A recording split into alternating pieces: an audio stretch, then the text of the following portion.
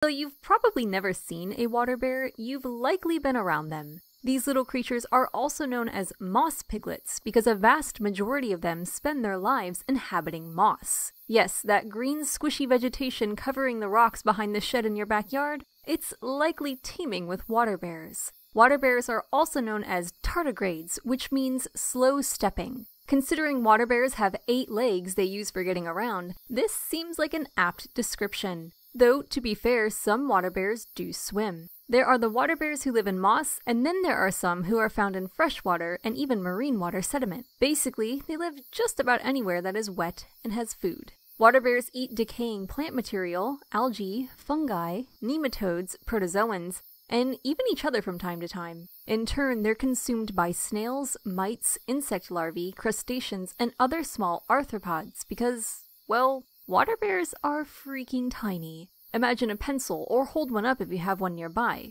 Most water bears could easily fit on the tip of that pencil. To get a good look at a water bear, one would have to use a microscope. Water bears don't really look or act exactly like any other known animals. As such, they're classified into their own phylum. Now, we've briefly talked about what a phylum is in the past, but to make sure everyone is up to speed, it is the highest classification after kingdom. So the animal kingdom is all the animals, like, ever. And phylum is just the next step down. For example, horseshoe crabs, moths, and tarantulas all belong to the same phylum, Arthropoda. Considering the vast differences present in all the arthropods we know of, it just goes to show how different water bears are from anything else. Though we ought to note that water bears are thought to be most closely related to arthropods. One example of a similarity between arthropods and water bears is that they both shed their exoskeleton, and it's not unheard of for females to lay their eggs in their sheddings.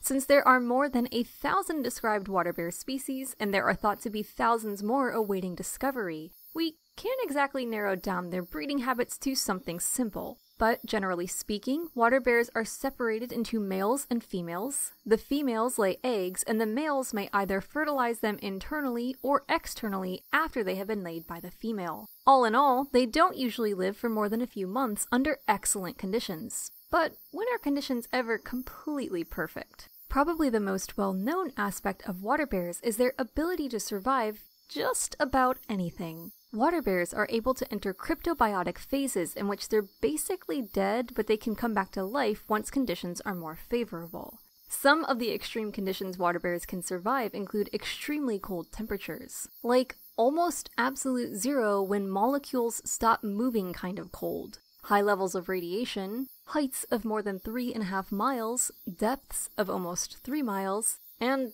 frickin' space. This may be a contributing factor as to why water bears are found worldwide. And not like mostly worldwide, like worldwide, as in they live in Antarctica. And that might be the most impressive fact about water bears there is. For more facts on water bears, check out the links in the description. Give a thumbs up if you learned something new today, and thank you for watching Animal Fact Files.